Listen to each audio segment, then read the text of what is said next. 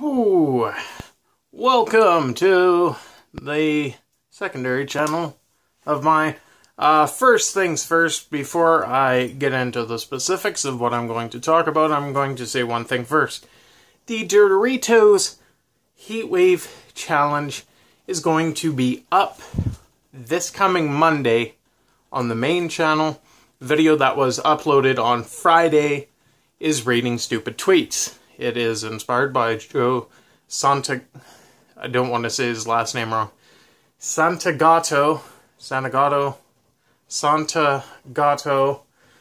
I'm really confused on how to pronounce his name right now, apparently. But anyways, enough of that. What I'm here to talk about today is the entire PlayStation Xbox thing. I know it's been an ongoing thing between the console wars, but I'm going to talk about a survey that Xbox did. Now, the survey included a lot of different things. Included where you live, do you have a living arrangement, are you married, are you single, what gender are you, age group, that sort of thing. Now, I haven't read Sony's yet that they did, but what I can tell you right now is that survey that they did for Microsoft through the Xbox One is about 50% of owners are female gamers. Now, the thing I see the most of people hating on Microsoft is not of women. It's maybe 1% of women that are hating on it. And then, of course, you have the guys where it's about 45% like Microsoft. The other could not care less about the company. Now that's about, let's say, I want to say 35, but I know that's terrible math. So if you do the 45, go back, say 55, that percentage are Sony, and they do not like Xbox. Now, going through this entire thing, most people that own it are actually married. It's a large number. I believe it was 28%, if I remember correctly, that were married gamers that had Xbox Ones. Now, 51% to 55% were the female gamers. The rest of them, the 45%, were the males. Now, the thing that is the lowest that you think would be higher is actually little kids being on Xbox. Now, that comes as a surprise because most people, when you're going and playing a game, you hate hearing those squeakers. But 90% of those squeakers are actually over on Sony's side of it using the PlayStation. You just don't notice as much because most of them don't use a mic. Now, on Xbox, you actually do have the little kids that do use the mic. Doesn't really make much of a difference. It's about 1% of the time you'll have the one that pretty much says what most people complain about COD, is all the squeakers running around saying, I did this to your mom, that sort of thing, calling you noob. That's about 1% of the squeakers on Xbox. It doesn't really happen very often. Now, as far as female gamers go, us men, most of us, I'm not part of this most of us, but most go, well, technically the industry is more orientated to men than it is to women. That's only true if you are looking at the Sony end of things. Most men go over to Sony, and that's pretty much where all the squeakers are. That's where they go. And then majority of your women go over to Xbox, but you do have the seldom few that have both machines, or one that picks one over the other. It's seldom, but it's not a common occurrence. The other thing is the entire console wars. Now, the PS4 Pro has been out for a while now. It has sold relatively well for people that actually have 4K TVs, so they can utilize the functionality of their system. Now, Microsoft right now sort of can do the same thing with the smaller Xbox, which is a white version. It's essentially a slim version of the original Xbox One. I have the original Xbox One. It works perfectly fine for me, other than, as we know, a couple videos ago, Kinect sounds like crap when you're trying to do a video.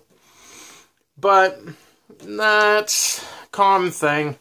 The nice thing about Microsoft, though, that they sort of went and screwed the pooch on, is the entire broadcasting system. Through their update that they released in March, it kind of forced Beam down our throats.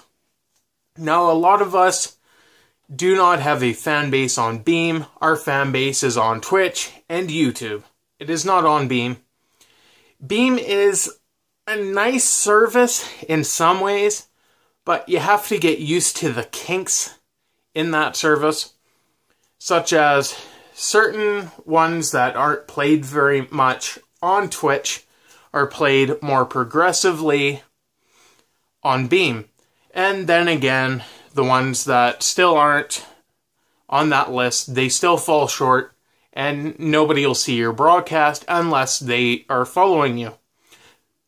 Now, Twitch has a nice thing called a search menu where you get to search for games. Beam sort of has the same thing, but the issue with Beam is they sort of go and insinuate what you are trying to do. Now, I can type in, for example, Pokemon. Now, if I want to watch somebody play XD or Coliseum, it may take a while to find it on Beam because you have to go and make sure that person is actually doing what you want. So it's kind of a wonky system. They don't show as many pictures of what you are looking for.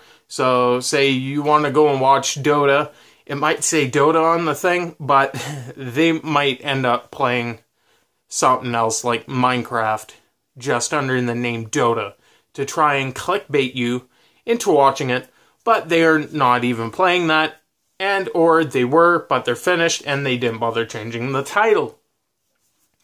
Now, PS4 actually glorifies in the broadcasting system. They make it easier to go and stream onto YouTube. They make it easier to go and stream onto Twitch. Now, the part that Sony has a lot of issues with, as far as that goes, is there can be a lot of connection errors that happen between here and there.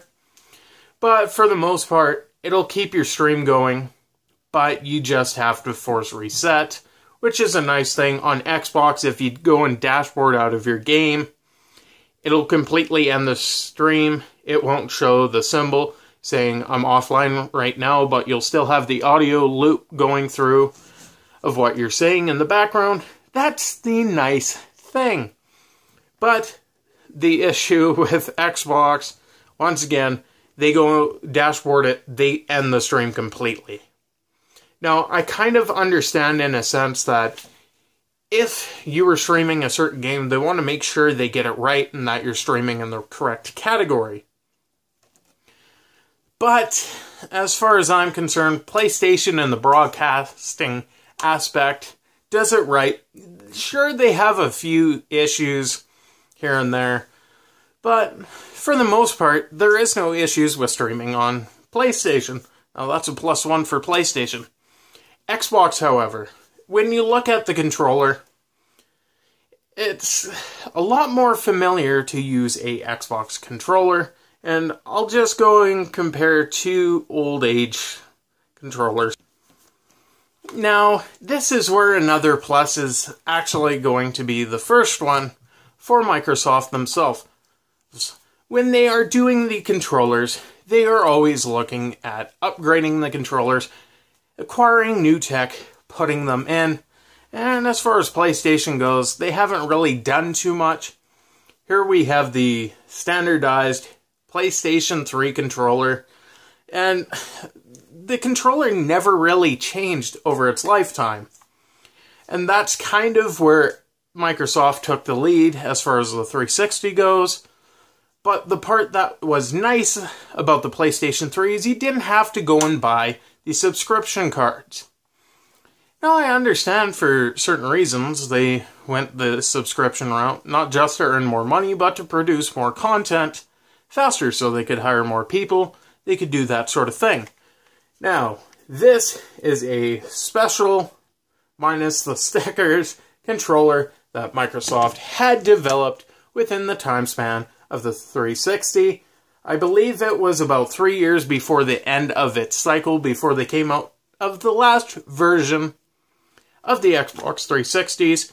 They went through 4 different versions. The PlayStation 3, however, went through 3 versions, pretty much progressively getting from bigger and bulkier to smaller, sort of like the Xbox One right now. When you bought that at launch, it was pretty much a giant frickin' brick. Look at the PlayStation 4. It was nice, sleek, smooth, but my only complaint was that I'm kind of unfamiliar with the way PlayStation thinks when they're going and putting these consoles together. So when I'm playing on a PlayStation 4, I usually have to ask, where's the power button or where's the eject button? Because I'm not used to it. But that's with any kind of consoles. But the most interesting part that they put in tech was the fact that you could go like this with the D-pad for the final special edition of the controller for, obviously, the 360. Now, you try doing that with a regular PS3 controller, you're going to pretty much break every button in existence on the controller. Now, as far as the triggers go, it's still kind of weird for me because I'm not used to it. For example, you're playing COD, your primary buttons are at the front, they are not at the back.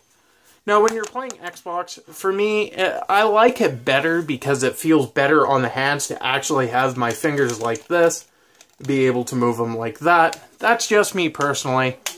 Let me know in the comments down below which controller you like better. Personally, I prefer Xbox for this kind of stuff. So, as far as Microsoft goes, that's a +1 for the controllers. But, let's move on to the next section. This is going to be a 4-parter before I end the video. Now, we went through the statistics. Females, more or less, going to the Xbox more than they are going to Sony. Men dominate Sony. Women go and dominate Microsoft. I don't know. I'm part of the Microsoft train, so can't do much there. But now, let's go right back to the PS4. The PS4 dashboard. It is nice, clean, smooth. It has not really changed that much over the course of its lifetime so far. And then you go and look at the Xbox One, also known as the X-Bone. It went through strange changes, went from one way, you get used to it, and then they change it again on you. You just get used to it, they change it again because they didn't like the look of something. Finally get used to that, and right now we're on our 4th frickin' change of the dashboard. And it's to the point where it's getting ridiculous because they can't make up their mind the way they want to do things. Then they go and force all this broadcasting stuff down our throat. We don't want to use Beam. We want to use Twitch. We no longer can look at our Twitch chat. Which to me is BS. Because they went and got rid of the Snap board that was on the side of the console. Yeah, it would limit your screen, make it smaller. But at least I could see my chat when I was playing a game, and I could see it the way they're seeing it. Now, I'm not 100% sure if Sony actually has it that way, but that's the way Microsoft was. Now, it's kind of forced. You have to use Beam, then we'll give you the chat board. We'll tell you who's watching, yada, yada, yada. And overall, it's just a mess on both the dashboard and the broadcasting aspect. Once again, point Sony. Now, the final point, I'm going to give a plus to Xbox. And actually, it's not to do with the exclusives that are now Microsoft exclusives, and it has nothing to do with Sony exclusives. we are going to look at the games in general. Now, most people that have a fine eye for detail prefer using the PS4 Pro right now, due to the fact that most of them actually have 4K TVs. Now, the other thing on Xbox side is they sort of have the same thing with the slimmer Xbox, and it's pretty much the same premise, it's just not as strong as the PS4 Pro. Now, I can't say much for the Scorpio other than it comes out at the end of this year.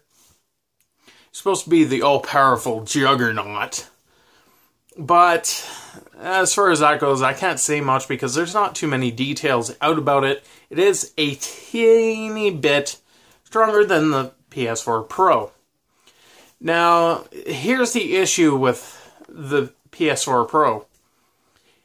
It isn't really true 4K right now unless the developer goes and does it. Right now, technically for games, Xbox actually has true 4K that is actually properly running. PS4 Pro right now only goes and upscales everything because they don't have a whole lot to work off of. So I'm just going to leave that as another point for Microsoft. But and this isn't even the tiebreaker, but a point actually goes to the Nintendo Switch. Mainly for the reason being is it is a portable console. Now, Nintendo has a strange habit of recycling old things and making it seem new again. And I feel like they hit the nail right on the head with the Nintendo Switch. Fortunately, I can't show you one because I do not own one. But as far as Nintendo goes for that one, their entire premise is not actually about games. It's about making friends and actually playing with others.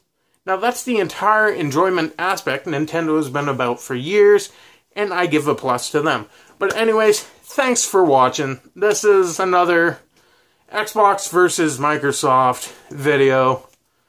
And it talks a little bit about the console wars and what I think about the systems overall. So far we're 2-2-1. But anyways, I'll catch you all in the next video.